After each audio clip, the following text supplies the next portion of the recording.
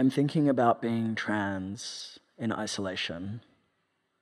How often we are trans in isolation.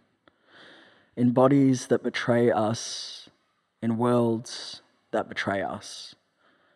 I'm thinking about how space grows when I'm on public transport in a dress.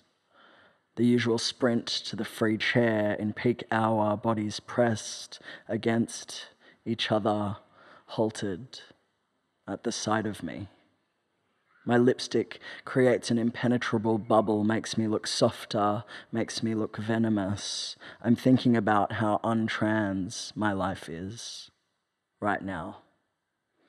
When it doesn't interact with misunderstanding, making tea, getting dressed, when my gender isn't in defense.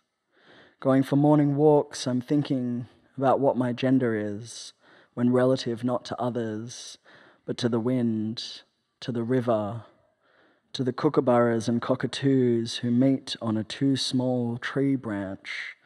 Not even nature can pretend to see, only in twos. I am looking for you. You are not alone. You were built for this. Through the trees, trans people are used to isolation. We have already thickened our skin to it.